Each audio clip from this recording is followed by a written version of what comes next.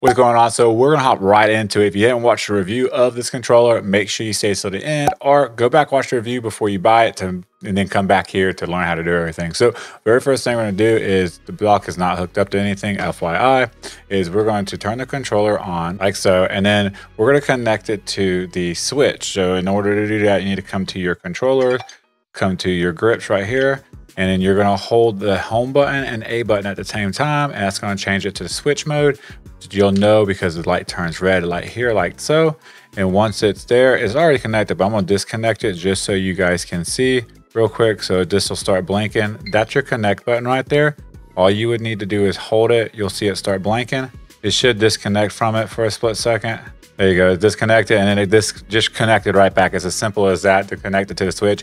Now you can do this with the dongle. Remember, if this is docked, you can use the dongle in the switch itself, and then you can plug this up into the dongle or into the switch, so you have the dongle and the charger hooked up at the same time. That way you don't have to continue moving around. Moving on. And one last thing is, unfortunately, this does not wake up the Nintendo Switch. For you that are going to ask me, yeah, it doesn't wake it up, unfortunately. So that's kind of a bummer, but it is what it is. Moving on. Of course, this can be used wired as well on the Nintendo Switch, and that's going to be your best for your FPS games and stuff like that. But honestly, if you're playing on Switch, you might as well just play wired, because to be real, it's not really a whole lot going on there when it comes to FPS shooter games in a competitive world. So let's move on. You can connect this to your phone as well. But hold home button and B at the same time, it'll go into green mode right here. And then what I'm gonna do is I'm gonna hold the back button right here to get the flash. So after you hold the button to pair, it's gonna be flashing like so. Just come down to your Bluetooth settings. It's actually gonna be an Xbox wireless controller. If you click on it, it'll pair, the light will turn flash, or it will turn solid green, and then you're connected. Simple as that. Moving on. Just real quick, when I show you how to add the device to your PC. Now, if you plug this up to your PC with a dongle, it should automatically connect. If it does not, all you need to do is on the dongle itself. If you hold the button right there or tap it, it will go into connection mode, and then tap the back button on your controller.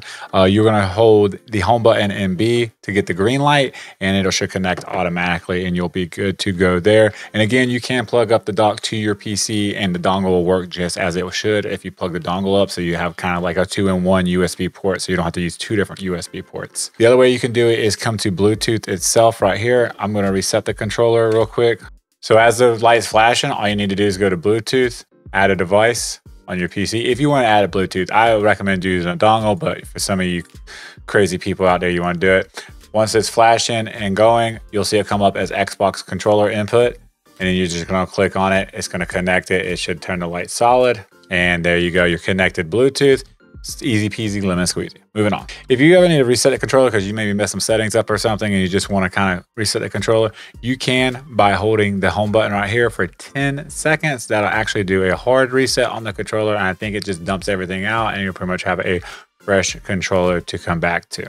Once you do that, it will vibrate and come back on like so, and you'll know you've completed the resetting process. What we're gonna do now is I'm gonna show you how to use everything on a controller without the app, everything you can use on the controller without the app, and then we'll go into the app, the very last thing we do. And again, if you didn't realize it, I do have chapters below, so if you just need to kind of jump around to see what you need to see and get out of here, completely understand. When you do that, all I ask for you to do is hit a like button and comment below. It helps the algorithm out, and it shows me that I did a good job. Move on. So to set the back buttons up, all you're gonna do is you're gonna hold the button right here. This is the function button and any of the back buttons. So I'm gonna just hold one of the back buttons right now. After 2 seconds, it's gonna vibrate, and this light will start turning, slowly, rapidly. What?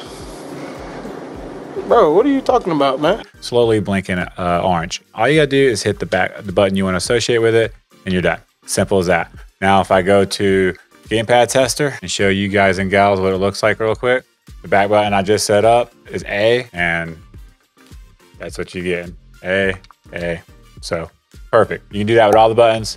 No reason to stay on that. Moving on. All right, so if you don't want a certain button back there or something to programmed or anything, you don't want nothing associated with it, hold the function button, hit the back button again like we did to set it up. It's going to vibrate, flash like so, and just hit the back button again. Once you hit that back button, you'll get a vibration, and then it'll blink a few times, and there's nothing on that button now. So you're good to go. Moving on. All right, let's move on to the turbo mode on this controller itself. All right, so all you're going to do, super simple, is hold the function button down, and then whatever button you want to associate with it, you'll just hit that button to make it a turbo button. So like so, you hold the button down and hit A.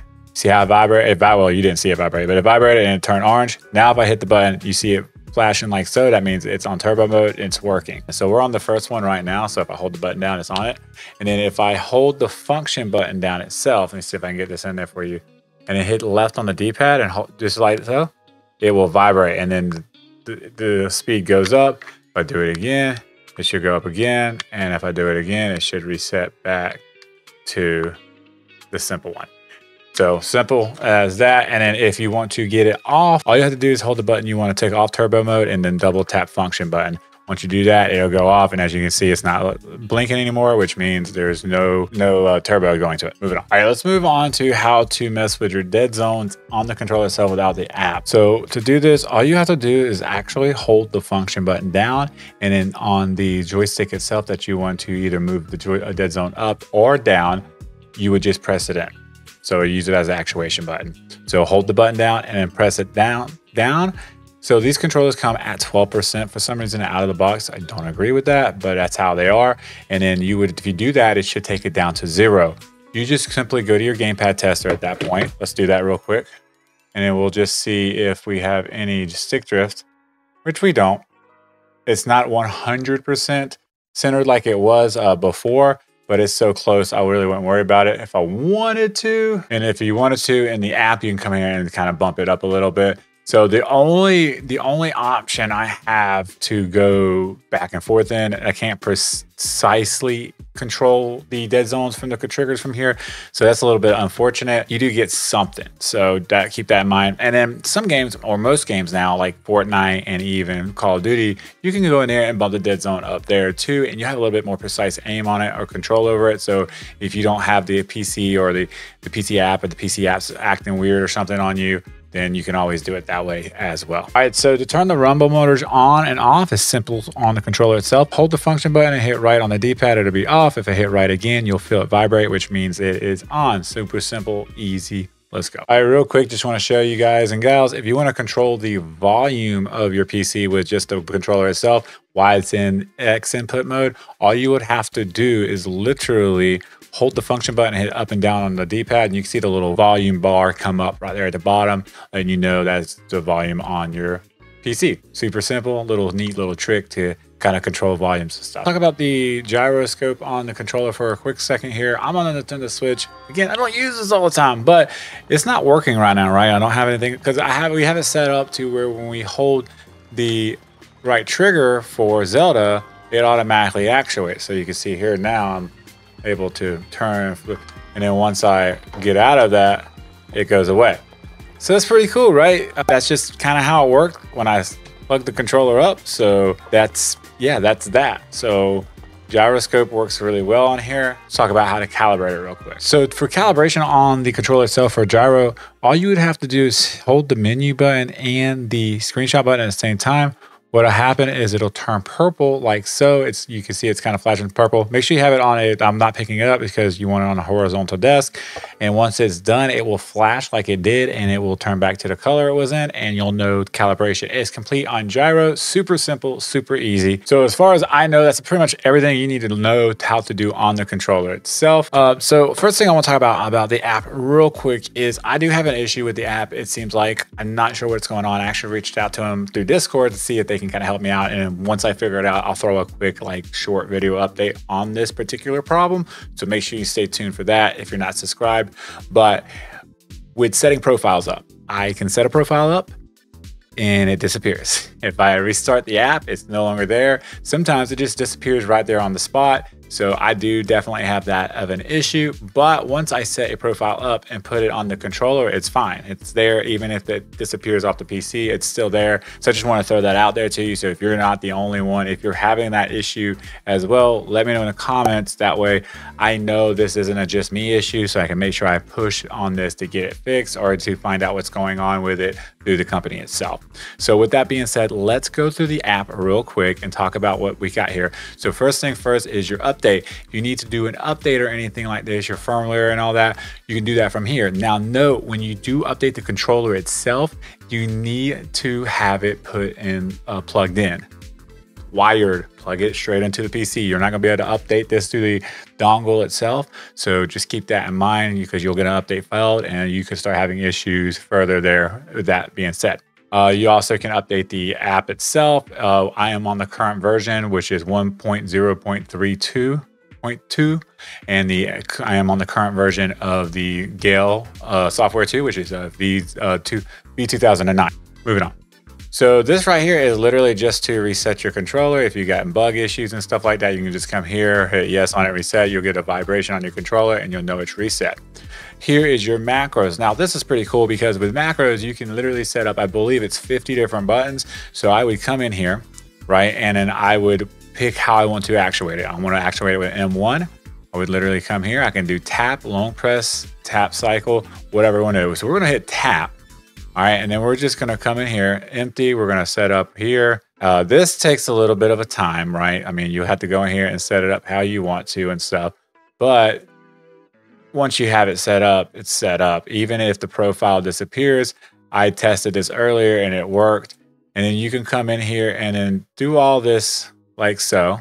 And you come in here and mess with the values right here of how fast they go and stuff. You can mess with the duration, intervals, all that. I have it set up to 5 on M1 to tap. Once I do that, I'm going to save it. We're just going to name it test. Okay. We're going to put it on like so. And there you go. It should be on. So if I minimize this and I tap the M1, it's going through all the buttons. It's only 5 of them, but you can set 50 of them up. So whatever you like use for farming and stuff like that, it makes it pretty cool to be able to do that. So just keep that in mind. All right, so let's go to this part right here, which is the configuration and all that. So what we're gonna do is we're gonna add a profile and we'll start from here. So from right here, you will come in here, you can mess with your sensor sensitivity and all that. You can come in here to sensor horizontal vertical ratio. I don't mess with any of that, to be 100% honest with you guys. Your sensor curve, a lot of people just say leave it like it is. There's a lot of people that will disagree with you and do this, that, and the other. Let me know how you set your sensor curve up in the comments below. Maybe I'll go try it out and try to play some games with it. Your motion axis is right here, so you know you can mess with all that, set it up how you want to set it up and everything. I'm good. I'm not doing all that. Some stuff is cut off right here for some reason. So global switch close. All right. You can see it's like the app needs another update or something, because there's stuff cut off here that I can't even read for you guys and gals that I can explain stuff to you, which this is just pretty much how to control the gyroscope, how to get it activated and stuff like that. You can set a button up down here to do it. So, you know, your right stick for gyroscope, all this, that, and the other, but we're going to leave it at global for now, and then you can do axis reverse if you want to. I don't mess with gyro, to be 100% honest with you. I know some of y'all do. You love aiming with it and stuff. That's cool. There it is. Let's move on to the sticks for a second. So, okay, if you were watching how to do it without the app, you've seen that I told you it comes at 12 out of the box. Don't agree with that. I wish it was a little bit lower, but you can lower here. And you have control over each stick to lower here. Again, if you lower it all the way and it's not completely centered up, doesn't mean it's going to have drift. It just means it's not completely centered up. You come in here and mess with it and stuff like that. You stick reverse response curve is actually what I was talking about just in the previous menu. I always leave it to just fine.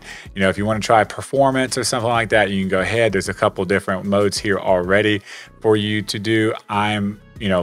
I'm just going to leave it normal because I don't know a whole lot about that, and I don't want to screw something up and be even worse at Call of Duty than I already am. And then your reverse axis is right there if you want to do that as well. I'm not going to do any of that, so let's move on to triggers. You can choose triggers. All right, so triggers are pretty cool. So what you have is potentially what you can do, you can turn hair triggers on, which is fine if you want to do that. What I like to do is I like to come in here and just bring these all the way down to 5.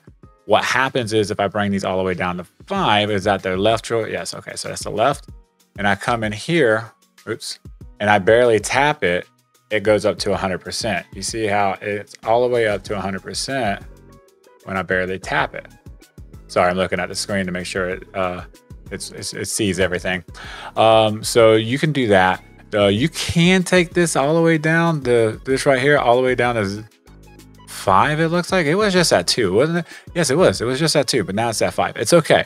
I was going to recommend not taking it all the way down. And the reason being is because when you're in game and you're holding your controller and you have it at 0, the minimum, you're going to accidentally actuate the button. I've done this a lot of times just running around, especially if you're one of the ones that like to use vibrations or the rumble packs and all that. You're going to actuate this button a lot more than you're going to want to. So I would just recommend having an 8.5 or even, I mean, 2 would probably be okay, but definitely no lower than 2. And I would test it, and if you notice you're actuating a button accidentally, I would literally just come in here and bump this up 1% until you get to where you want. You can turn hit triggers on, really no point to once you've already activated it like this, in my personal opinion. So let's move on to key maps. All right, so this is where we get into how to set up the controller. You have complete control over this. You can literally set any button up in here. So you don't like the A being the A button, you can come in here and set it up to something else. You can come in here and set it up as a keyboard freaking button if you wanted to, which is pretty cool. You can set turbo modes up from right here. You don't have control over the speed of the turbo. You'll have to hold the function button and hit left on the D-pad to still go through the different modes, which is 5, 10, and 25 if you skipped ahead of this. So just hold the turbo mode or hold the function mode and hit left on the D-pad to switch between the turbo modes. So what I want to show you real quick is the keyboard function. And this is where it gets pretty cool in my personal opinion. So if I'm a streamer, or if you're a streamer, I should say, and you want to bind these back buttons to maybe OBS, Streamlabs, or something like that to switch between scenes on the fly. So if you don't have a Stream Deck, right, you don't have a foot pedal, and you don't want to buy one, you can just use the controller to do that with, and that's pretty cool. So I actually went ahead and set something up. You would just go into the app you're using. So I'm using OBS, set it up as a hotkey to switch between a scene, and then you'll be good to go.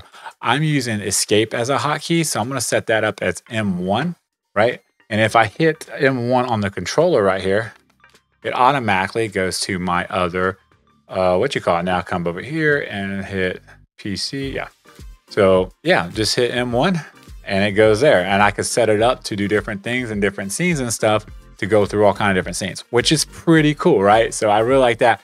You can set this thing up to do all kinds of different things. This is why a lot of people love the keyboard function on controllers itself. I get asked all the time, hey, can you bind control or keyboard functions to the buttons? Yes, you can with this controller. So keep that in mind. Again, you come in here and set anything up you want. As you can see, we get all the way down. You can map literally everything on the controller other than the home button. You can't map the home button, it doesn't look like, but everything else can be mapped. So that's pretty cool. And then we have shake. And then shake is literally, well, it's the Rumble Mobile. You want it turned down to where it doesn't shake real hard. You can do that. If you want to turn it all the way up to where it shakes super hard, you can do that. It's not an issue. It's whatever you want to do. Before you do anything else, so we went in here, we mapped that, we messed with the triggers, we got the sticks down to where we want it, and we messed with the motion and all that. Don't just hit back. Come over here, hit save, name your profile. We're going to name this COD, and we're going to hit OK. Well, we're going to try again. We're going to hit COD, and we're going to hit OK. You heard the controller vibrate. It's saved right there. You can click on it here, and you'll be good to go.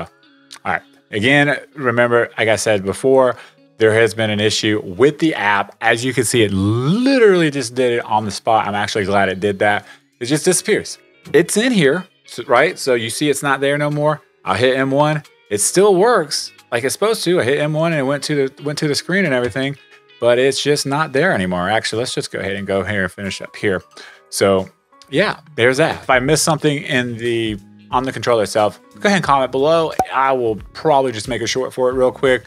I hope you guys enjoy these style videos that I just come in here and literally show you how to use the controller from start to finish. Everything I've learned on the controller itself as doing the reviews on these controllers and stuff. If you do, it'd be very much appreciated to like the video, comment, all that good stuff, help the algorithm out, let me know that you guys like this kind of content. Go back, watch the review if you haven't. I'll see you guys in the next video. Peace and love.